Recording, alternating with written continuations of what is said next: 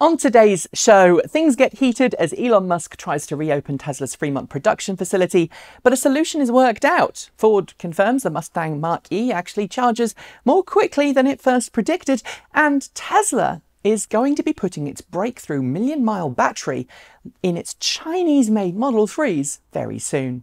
These stories and more coming next. This is Ecotricity's EcoTEC Roundup show from New Zealand's only carboNZero certified renewable electricity company.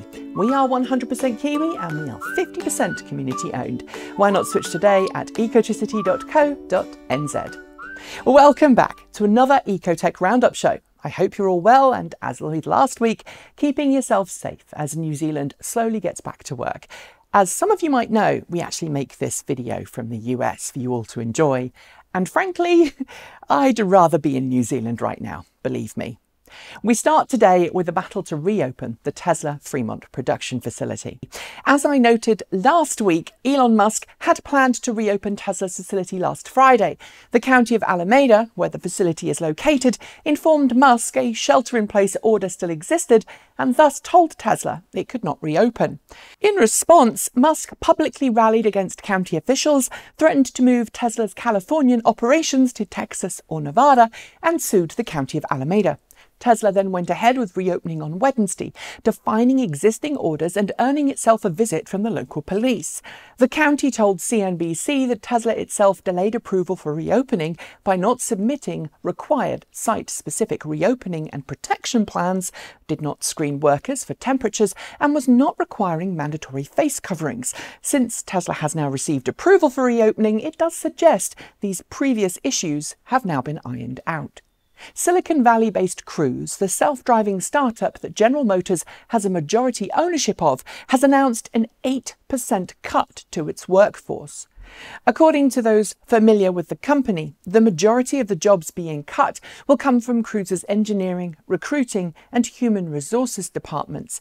This suggests that Cruise is seeking to hunker down to weather out the current health pandemic. Although Cruise is not yet officially operating, at least not to a commercial level, the coronavirus has seen a massive drop in interest in all types of ride-sharing and autonomous vehicle services, as consumers worry about increased risks of infection. It's not clear at this time if the cut in staff means that GM will hold back on plans to produce Cruise's custom-designed Origin driverless shuttle, but when we have more information on that, we will of course share. Before any new car is brought to market, automakers produce significant numbers of prototype vehicles for pre-production, validation and engineering. And electric car startup Lucid is no exception, producing a whole fleet of test Lucid Air cars to refine various aspects of the vehicle's various systems.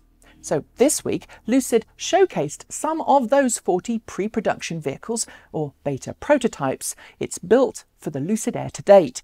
While most of these vehicles would be out and about under normal circumstances, COVID-19 has delayed some of its planned testing.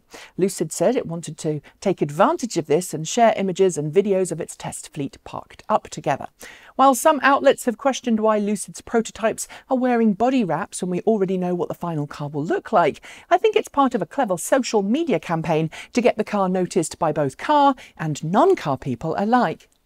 Ever since its official reveal last November, we've known a lot about the upcoming 2021 Ford Mustang Mach E, from its target price tag and features to the launch plans for each market. Despite that reveal, however, Ford has been working hard behind the scenes, revising and improving its original vehicle specifications, and now it's announced that the original quoted charging times for the Mach E are slower than the car is managing in the real world.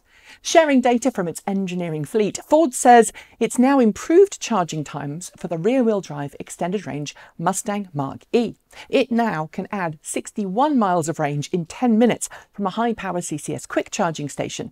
That's far better than the previously quoted 47 miles for the same period of time. Volkswagen has announced it's launched its first official storefront for the ID.3 electric car, the first one opening in Dresden, Germany. Volkswagen says the purpose of the space is to allow potential customers to get to know the ID.3, experience one firsthand, and explore a virtual room where they can learn about the ID.3. It's not clear from the press release if these storefronts will exist alongside traditional dealerships or if they'll be completely separate entities. But what is clear is that Volkswagen believes, as so many other automakers now do, that electric vehicles require a different dealership model to traditional cars. This is further evidenced by Volkswagen stating that it hopes the storefronts will soon make it possible for customers to order cars online from within the store itself. Harley Davidson's official figures for the LiveWire electric motorcycle are apparently a little on the conservative side. That's according to numerous reports that we've been hearing over the last couple of months. Several YouTubers and several journalists who've put the LiveWire through its paces say that it can go further and faster. The latest report from Bikes and Beards YouTube channel shows just how pessimistic the figures are. Presenter Sean Kerr borrowed one, and he noted that the bike goes 5 miles per hour faster than its quoted top speed and can manage more than 15 extra miles of range per charge. I should note here though that how you ride, the road conditions and the weather can really impact how far you can go on an electric motorcycle, just like they can in an electric car. The difference? Well, there's a much bigger variation between extremes on the charging range because of physics. Fiat may have only just revealed its all-new 2020 Fiat 500 at the start of the coronavirus pandemic. If you'll remember, it held a virtual launch event rather than the planned auto show reveal. But nevertheless, it's pretty much sold out of the limited edition launch edition of the new 500. Only 500 examples of each limited edition 500 La Prima are available for each European country. But Luca Napolitano, head of EMEA Fiat and Abarth brands, said that very few are now available because they've all been snapped up. This means in just a few months around 13,000 Fiat 500Es have been ordered, although deliveries have not yet started. Regular non-launch edition versions of the Fiat 500 will follow soon with a lower price tag. I should also, of course, note that the new Fiat 500 is only available as an electric vehicle. We're still waiting for Tesla to have its upcoming Investor Battery Day, something we've been expecting to take place before the end of this month. At it, we are also expecting to hear about the brand new cell chemistry developed by the Tesla-sponsored Jeff Dahn Research Group. That new cobalt-free chemistry is said to be the underlying secret behind Tesla's promised 1 million mile battery, so called because it's said to last 1 million miles.